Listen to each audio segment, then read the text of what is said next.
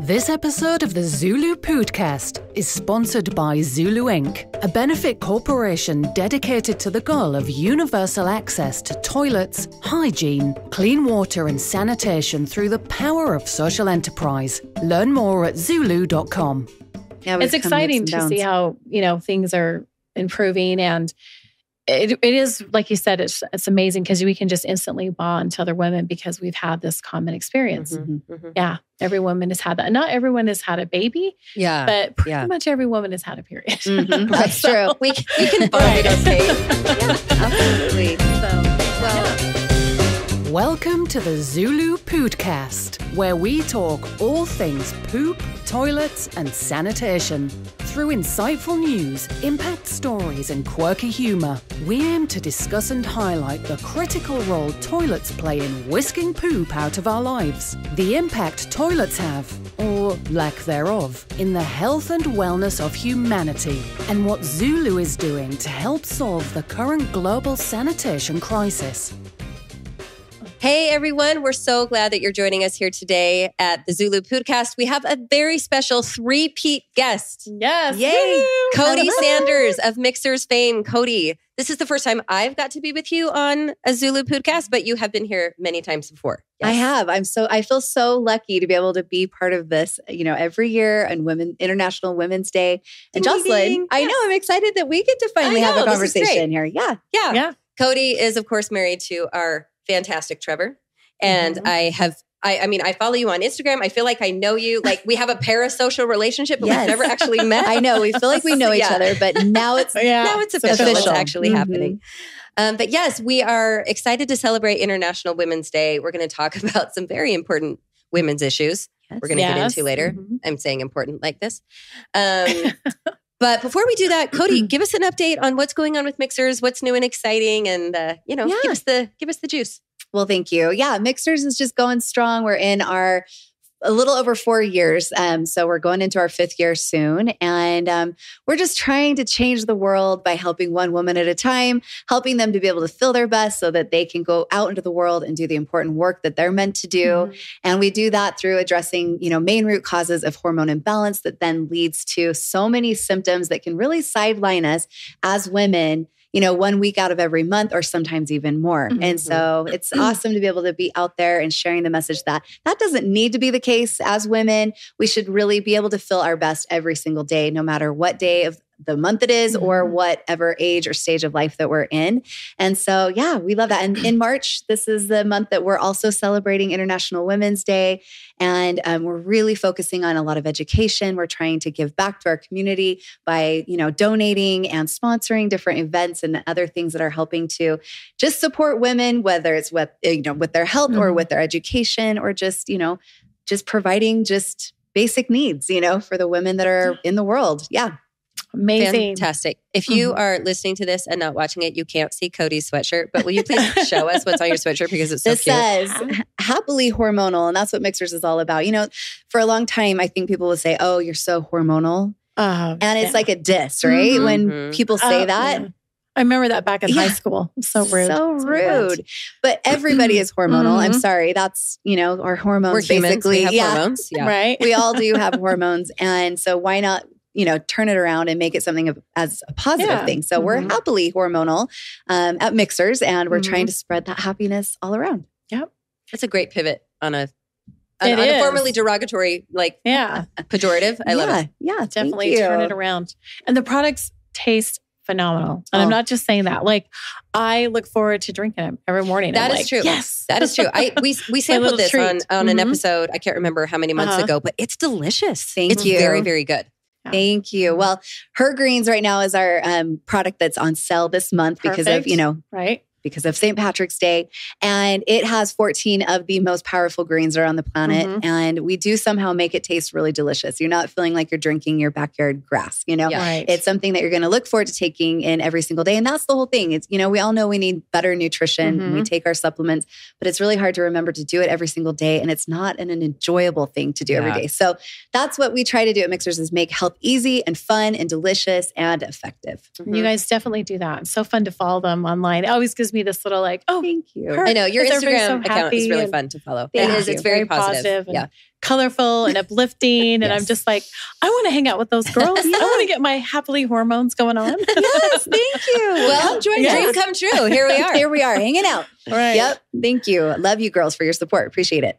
Awesome. So well, we have a lot of things that we want to talk about today. We're going to start with some Poo News. We each have an article. Suzanne, why don't you go first and start with yours? Yeah. So when I first read this headlines, I was like, interesting. So here in the Poo News, a woman was booted off the flight for using the toilet too many times. So this was pre-takeoff. She's going too many times due to an upset stomach after a trip to Mexico. Like that hasn't happened before. I've been there. Yeah, I have been there. Right? Yes. Mm-hmm. So I was like, are you serious? Like, how could they really like kick her off? But as you read into the article, they did have her deplaned before it took off. And they were just concerned because I guess she was going back and forth so many times. It is a Canadian Airlines. And so basically they kicked her off because she was going too many times. They were concerned, I guess, that maybe she was possibly going to get other people sick. Excuse me. So she was deplaned and then they told her to come back the next day. And then it gives you a little bit of some little pointers. Like if that happens to you, make sure that you're going to have your passport and your documents, your wallet, like all those kind of things. So, So I guess apparently that can happen, which is kind of shocking. Well, on the one hand, I get the airline's perspective. Like we don't want to endanger the health and safety of the rest of our passengers. However, it's not like they said, we have a test for you to take. Let's just make sure that this isn't viral. I mean, if she's in Mexico, that's common. You get traveler's diarrhea. You come home with Montezuma's revenge. Like this isn't totally out of the range of normalcy. So and then they told her to come back the next day. How did they know she's not sick the next day? Like they don't care about the passengers tomorrow, the only today. If I were her, I'd be really mad. I'd be like, are you kidding? She probably has. She was a journalist. Yeah, exactly. She has a life. She has an agenda. You can't kick me off just because I have the shats. That's ridiculous. In my rush off the plane, I left my money, my travel. So I side with you, lady on plane. It's not something you can ever even foresee. So to even think like, be prepared with all of these things. I mean, that would be great. And it is a good lesson for all of us to try to remember to do all of that. But I know for me, when I've been on the plane coming home from Mexico, that's when it hit me. You know, it's like I wouldn't have been prepared. I had no idea what was, coming my way. And so, poor lady. But I guess on the one hand, I get it. Like, public safety and health. But still, come on. Like, I don't know. That can't be the first time you encountered that. You can only go so many times. That's a tough one. Yeah. Okay. So the next one, this article is entitled, "What is the best way to pee?" Now, immediately, I have an opinion on this, a very strong opinion on this. Because this is for women. This is for women. Okay, so let's clarify that. Because I have been crafting my technique for 43 years. I don't know about you guys. Oh, yeah. But I am a hoverer. Okay. Yeah. And I always thought, okay, this is great for a couple of reasons. A, I'm not touching the seat, which usually has pee on it, and who knows what else, and that's just gross. And B, it's like a wall sit. It's like a mini quad, getting a little mini workout in in the public bathroom. However, this article says that squatting or hovering is not great because sometimes that can lead to you not fully emptying your bladder, which can lead to urinary tract infections and other negative things.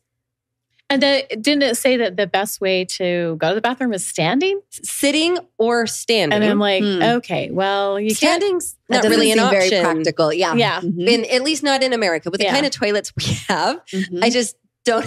I mean, I'm imagining that. I don't know. Maybe I'll try it and let you know. I've never seen a place where you can straddle the whole bowl.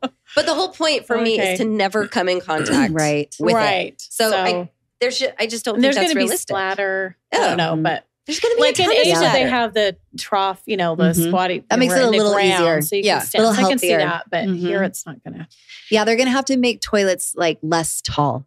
For most women, there's no way that we could get into a full squat and still be able to avoid touching, the porcelain. Yeah, and so I don't know how we make that happen. Although it is true, if we are in these different types of positions, even if we're just sitting on a toilet, that's why they have those little stools that you can put your feet on. Because even if we're just sitting, we're not in an optimal position in order to empty our bladder. And there are a lot of like recurring infections that happen with our urinary tract and things like that. And we don't always put two and two together that that's something that we could definitely change to help improve that for ourselves. So I know there's a lot of improvement though that we can make, and good thing ZuLoo's out there trying to make, make a difference. We're bringing these issues to light. That's right. Making people aware. I mean, there's always that argument like, men get to pee standing up. Oh, they're so lucky, blah, blah, blah. It would be, I mean, there are tools to help us pee standing up. It'd be great if that was more normalized. Like, I would love to pee standing up. Sure. Wouldn't that be great? Yes. I mean, and they have devices and stuff, but like who's carrying those around with them? I know. And why would you want to? I know. Because you don't want to put it in your purse. It's kind of gross. No. But I got one as a gag gift and I haven't tried it yet. So, okay, guys, my promise to you. Okay. I'm going to try pee standing up with no help. And then I'm going to use one of these things and I'll return and report. Can't wait to find out. Can't wait to hear all about it. Wow. You guys are so lucky. In honor of International Women's Day. Oh my gosh. What did it conclude? Did it conclude that? To pee standing up. Okay. Or it says sitting allows the pelvic floor muscles to relax, which reduces pressure on the urethra and allows smooth voiding.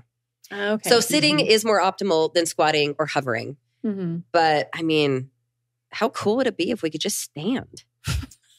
Very convenient. We'd have to really change our everything about like what we wear, how things are, designed in the bathroom. That's true. You'd have to take off your pants completely. Yeah. It would be tough. Oh, I hadn't even thought about that. Right? You'd have to not wear pants ever. Right. But yeah.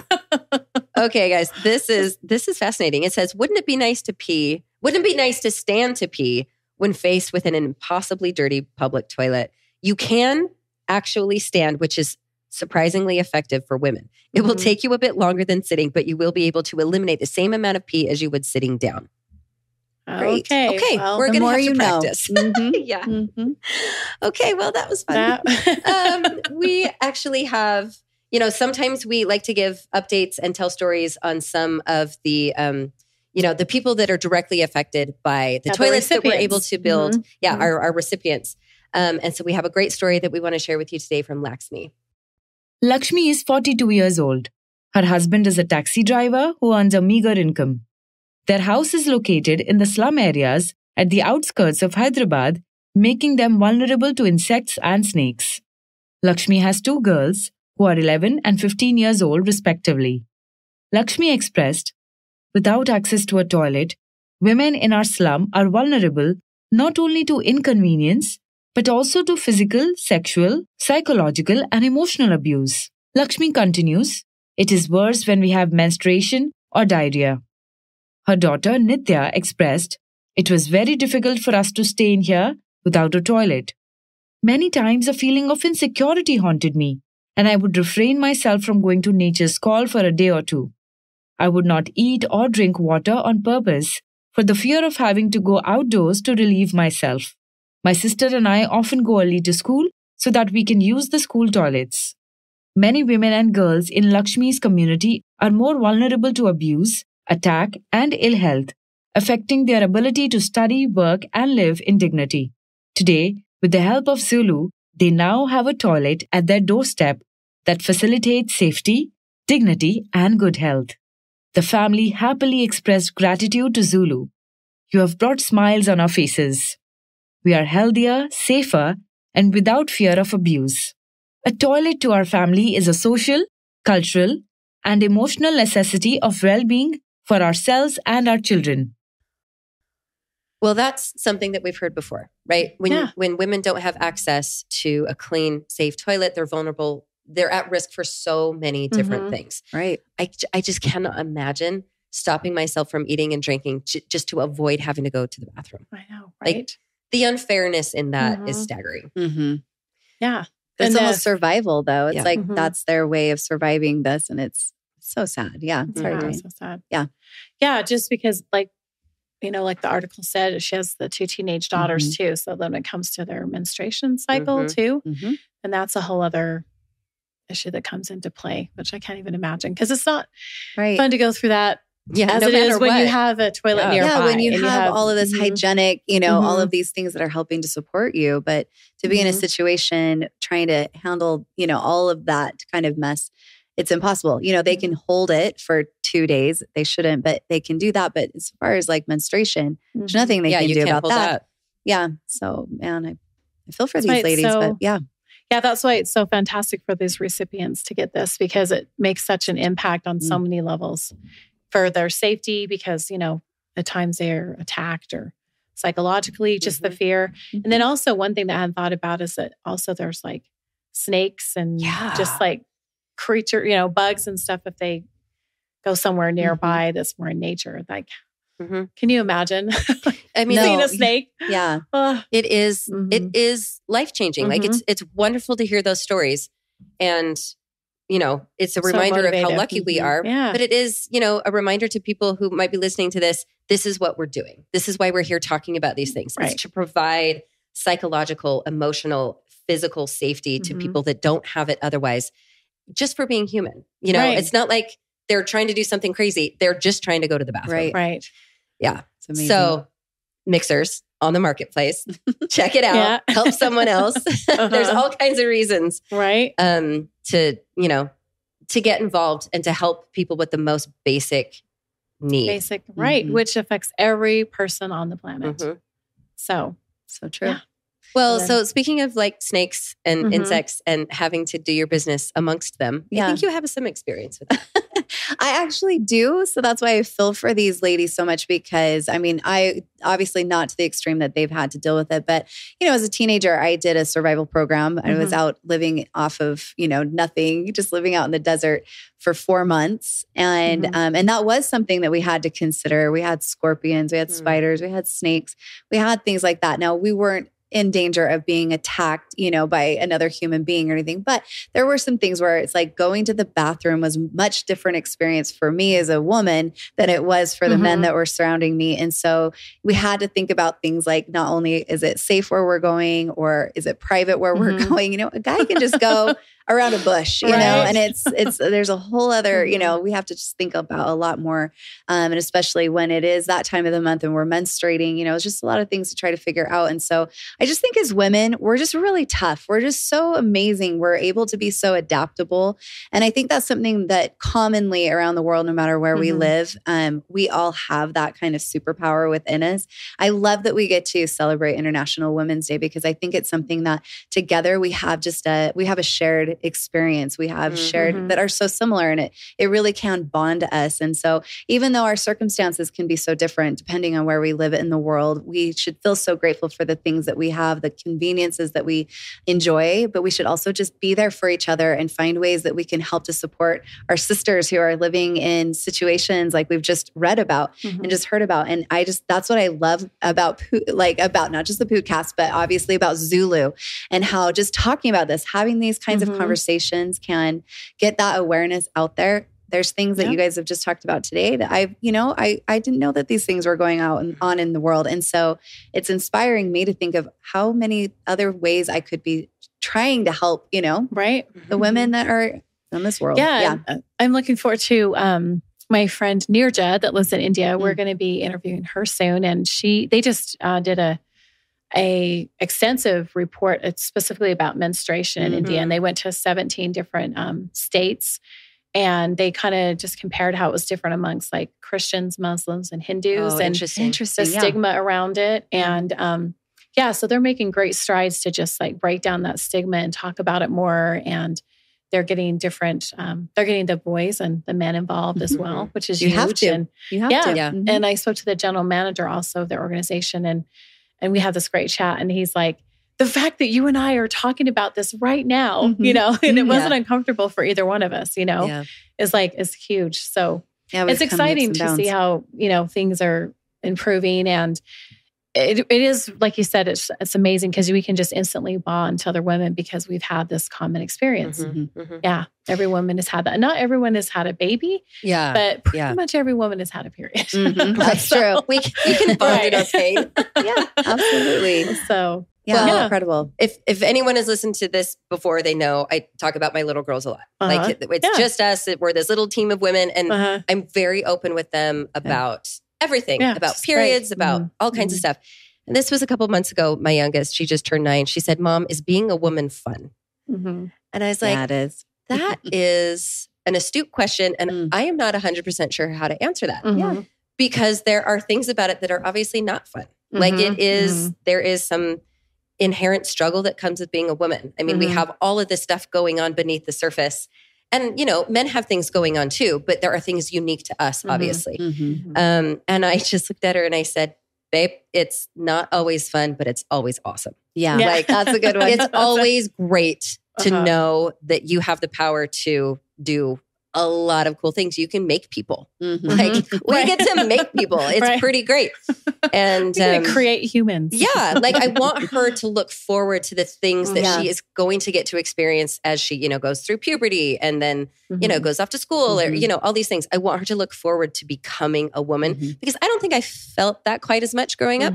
It was, the path I saw was maybe a little bit narrow and I saw that it was hard. Yeah. And it is. Yeah. Or it was taboo to talk about, that's more of it. Yeah. I had 3 older sisters. You'd think I would have known everything that had to do with being a woman because of them. But no, we didn't talk about it. And then anything that I did hear. So I love that you're doing this with your daughters because it's so important. It does, it just starts with having conversations. And the more we have conversations, the less taboo it is. And the more that this next generation of women, as they start to grow up, they're going to have just this positive outlook on what it means to be a woman. So is it easy? Is it always fun? No, but it's awesome. We love being women. And there's so many things that we can do to help support ourselves with our health and with just our environment and with the people that we surround ourselves and just our attitudes and all the things that can help just make even those really tough things, make it a little bit easier. Just normalizing the things that are normal. But I think you're right. There's so many taboo topics when it comes to women, our health, our experience. I grew up with women and there were so many things about pregnancy that I was like, why did nobody tell me that? I know, right? I feel betrayed. Like, There's a lot of stuff that goes on there. But you're right. Normalizing these topics and having these conversations and realizing that no matter what you're going through, it's probably totally normal. It's so true. It's a lot of things are common. And so we can all relate. But what I love to teach women is that even though it's common, it's not always normal. And so having a conversation and just understanding that if you are struggling in some area of being a woman, that having a conversation, the right conversation with the right person can really help to kind of change everything for you. And so, when I first started doing podcasts, we have a podcast and when I was first doing it, I was getting censored all the time for saying things that, like using terms like period or menopause. That was the biggest one I was shocked about. Wow. Menopause, it was too sexual. For that? Yeah, I got censored for that. Goodness. It's too sexual, and is there anything sexual about menopause? It doesn't sound fun. There can be, absolutely. But you're not censored anymore, right? No, that's what I was just going to say is that it's been just even the last 5 years. Wow. We have come such a long way. I mean, just the things that I was trying to, communicate through social media or on podcasts and whatnot, and I would just get shut down. And now I feel like people are more open and they're willing, and not just women. And that's what I love too, is that there's so many women who are learning more about their bodies and about, all of these things. But I love seeing the men in their lives also care to learn. And so I think that's going to make their lives a lot. It really does. Better. Let's be honest. It makes everybody's lives better. They understand. So care for the women in your life that you love and give them the, the education and the support that they all deserve. So sorry, go I was ahead. just going to say, it's just when you're talking about your daughter and just all these things, we've come a long way. And I just remember being in Florida and driving down the highway with my daughter, and she was maybe 9 or something. And she saw a woman on a motorcycle. And just to and I had never thought, and she was just like, what? Mom? And she's like, girls can ride motorcycles? Yeah. I was like, yes, absolutely they can. So I just love that enthusiasm of her being I'll never forget that moment. I was like, absolutely. There was a realization there, a level was unlocked. We can do that too. Yeah, exactly. Yeah. And so I think that's great that we're in this time frame where that's happening more and more, and that girls get the, they can. Yeah. They can do anything. That's right. So true. Well, I love the distinction you made, Cody, about common versus normal. You're right. There's a lot of common experience. That doesn't mean that it's normal or good or healthy. So having a woman in your life, or it doesn't have to be a woman, but someone who can speak to that experience and help you through something, no matter what it is It's just huge. Having women in your life that you can trust and so true. Support you. It's so true. And hopefully we all have that type of woman in our lives. But, you know, as somebody who has a podcast, and you guys also have a podcast, that's what's so great, is that so many of us now have access to these types of conversations and this type of information because of what's now available, you know, through the interwebs. And so it's amazing. These girls, I'm excited for them to be able to grow up in a world like this, where they can really, you know, learn about their bodies and how unique they are and how beautiful they all are and what is their full potential, like what's possible for them as well. Well, I want to listen to your episode on menopause because it sounds like a lot. I have a lot to look forward to. Yeah, we talk about menopause quite a lot, awesome, as well as every other stage of life that a woman goes through. And no matter what she's going through, we talk about it because, there's nothing off limits, nothing too taboo. And it's been interesting because I've actually now learned some things from my daughter. Which has been because things have been more open, that she's learned more. And she's like, Mom, you didn't know about this? And I'm like, no. Yeah, I'm shocked. So it's like, I love that. Yeah. I love that. Yeah, that's great. Well, you guys, this has been really, really fun. It's been great to have you on here again, Cody. Thank you. You know, I'm sure we'll have you on again in the future. I hope so. Thank you for coming to celebrate International Women's Day with us. Yes. Happy International Women's Day. We hope wherever you are doing something to celebrate either yourself or the women in your life. And all the girl power to you. Yes. All right. Sure. Thank you so much. Thank you for listening to the ZuLoo Podcast. Follow us on social media at our links in the show notes below. To learn more, visit our website, ZuLoo.org. If you liked the podcast, be sure to subscribe, like, and comment. For even more ZuLoo fun, send us an email with your toilet stories to podcast@ZuLoo.com for a chance to be featured on the podcast. This episode of the ZuLoo Podcast is sponsored by ZuLoo Inc., a benefit corporation dedicated to the goal of universal access to toilets, hygiene, clean water and sanitation through the power of social enterprise. Learn more at ZuLoo.com.